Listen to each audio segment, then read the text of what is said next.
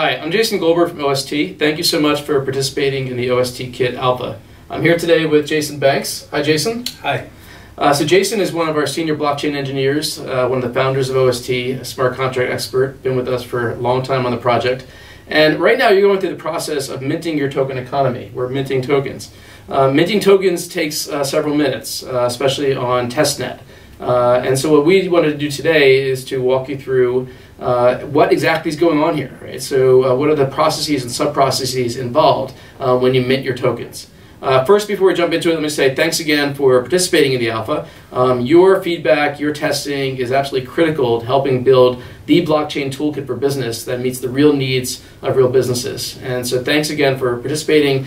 Please send us your support, your feedback, so we can make the product better and better in the months ahead as we bring the product to fruition. So we're minting tokens. Why does it take so long? Why does minting tokens on testnet take a long time? That's a fair question. We have two chains acting in concert. We have the OpenST utility blockchain, and we have the value chain, or the Robinson Ethereum testnet chain. And what's happening to get the economy going is deploying a number of contracts and number of transactions involving contracts and addresses on both chains. So the processes of sending the transactions, adding them to blocks, and processing those blocks just takes some time. So we're initializing the token economy, right? And so there's a whole bunch of processes that are taking place on both of these blockchains, all right? Now, correct me if I'm wrong, but I think the first step on this is proposing the tokens on the utility chain, right? So we're let's write on our board here, propose tokens on utility chain. What does that mean? What does it mean to propose tokens? So when you're proposing your tokens on utility chain, you are submitting the information you gave on the dashboard to the chain, which is the token symbol, token name, and other information that goes into deploying the branded token contract.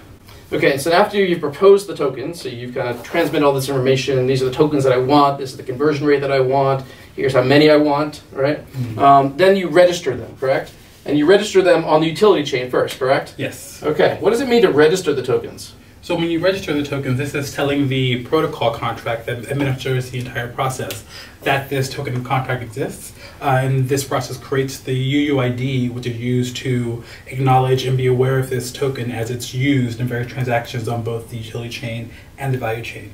Additionally, there are some validation steps involved in this process. Okay, so we're registering the tokens. So we propose them on the utility chain, we register them, and then I think you go back, and once you register them on the utility chain, you get it back out to Ethereum and register them as well, right? Mm-hmm. So what does that mean to register them on Ethereum as well? Sure. So in the same way that there is a protocol contract on the utility chain, there's a protocol contract on the value chain, on Robinson Ethereum as well. And so there we have to, after we register on the utility chain, we need to register it on the value chain, such that the transactions are able to act atomically on both chains. Okay, so after registering the tokens on Ethereum, we then move on to deploying the airdrop smart contract. Is that right? So let's deploy airdrop. First of all, what is airdrop, and why does it get its own smart contract? So airdrop is the process by which we allow the owner of a branded token economy to get the economy going by distributing tokens to its users. And so that's a process called airdrop. And so we have this contract that administers this process. And so when your branded token contract is deployed, after having proposed and registered it, there is an airdrop contract that is immediately deployed as well. Every branded token has its own airdrop contract. And then equipment run, then you would need to configure it was the ops address, right? Exactly. All right, so the ops address for that airdrop contract, right? Mm-hmm. What does that mean to configure the ops address for that airdrop contract? So there are access control features, functionality for every contract that is deployed on the chains that we use. And so in the case of the airdrop contract, there are certain accounts that are able to do certain actions. And so that's what we're doing here. We're saying which account can send transactions to this contract. Okay, so then after you've done this, I remember you walking us through this concept of workers, right? Mm-hmm. And so what are workers in terms of a blockchain? And specifically in terms of this system. So what does it mean when we're authenticating the workers? Mm-hmm. So we have worker addresses and a worker's contract. The worker's contract administers the workers. And the point of this is to enable horizontal scaling so that we can be more performant as well as improve key management security. So this helps with managing the users, correct? Yeah. So, all right, we're authenticating the workers, and then we need to register the price oracle, right? Mm-hmm.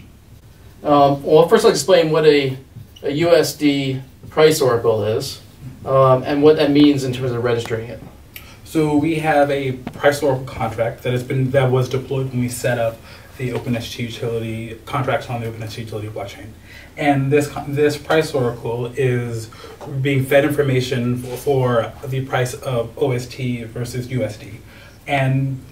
But we have the airdrop contract, which needs to know where to go for pricing information, because we allow users to do transactions priced in fiat as well as in their branded token. And so the price oracle allows the transactions to be priced correctly.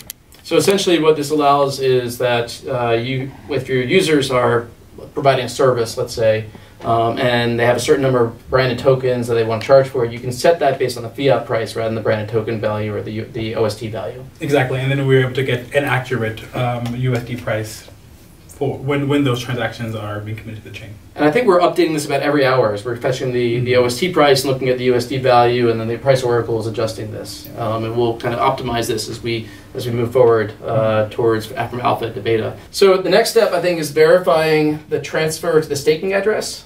All right? Mm-hmm. And what does that mean? In order to complete transactions of the OpenST utility blockchain, an account needs to have staked for branded tokens as well as gas. But in order to do that, you need to have OST, or in this case OST alpha, on the value chain. So we initially we are giving OST alpha to users, to dashboard users. And so that's work from here, that OST alpha has been transferred and that the transaction has been committed to the chain. Okay, so now we get into staking, right? We're ready to stake. So I think now we're going to be staking OST alpha, right? To start minting the tokens, right? Okay, so I think this one's pretty self-explanatory, but let's get into it. What does it mean to stake OST alpha to mint? Exactly. So when you are staking for minting, what is happening is OST alpha is being staked in the OpenST value protocol contract on the Ethereum Ropsten blockchain.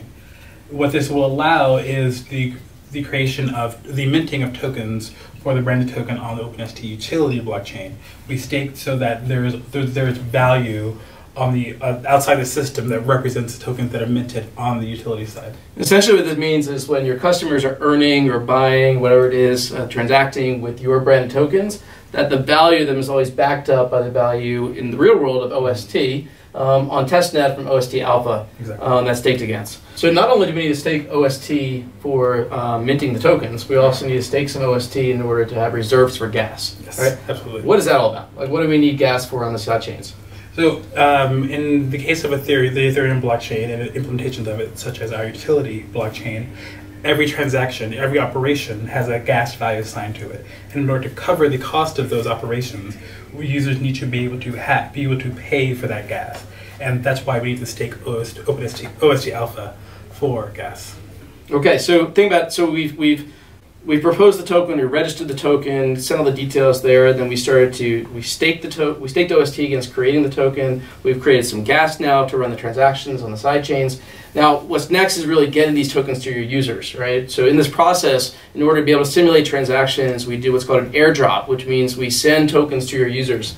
So we're going to go through several steps. This is kind of rounding out the process here. So what's happening? So airdrop is basically distribution, is that right? Exactly. All right. And so what are the steps along the way for airdropping? Mm-hmm. So when a branded token contract gets deployed, an airdrop contract was also deployed. Every branded token contract has its own airdrop contract.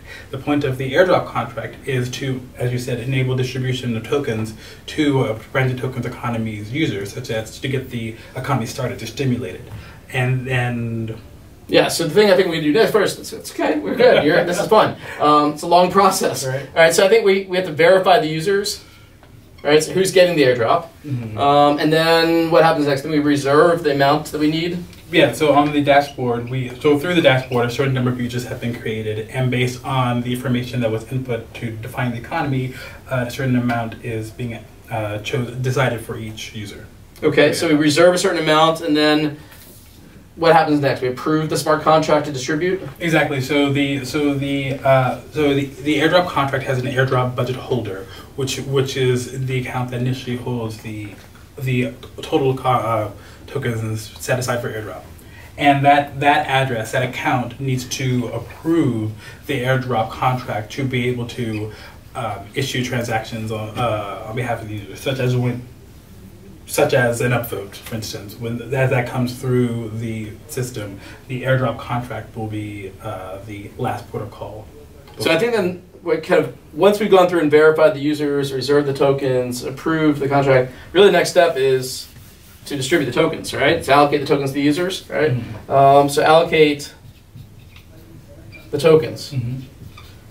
Okay, so I think as you can see, there's a whole lot of processes that are happening behind the scenes in order to mint your tokens. And it takes a little while because on testnet, if you've made it this far through the video, we really appreciate your watching. And hopefully it was a little educational. We had some fun. Yeah. And we really appreciate your testing again, and really value and really need your feedback. Our goal in the next few months is to gather as much user feedback as possible, to keep iterating on the product, go from alpha to beta, work with hundreds of companies, thousands over time, and build the best blockchain toolkit for business imaginable. Thanks so much for your help, and we'll talk to you soon. Cheers. Good job. Yeah.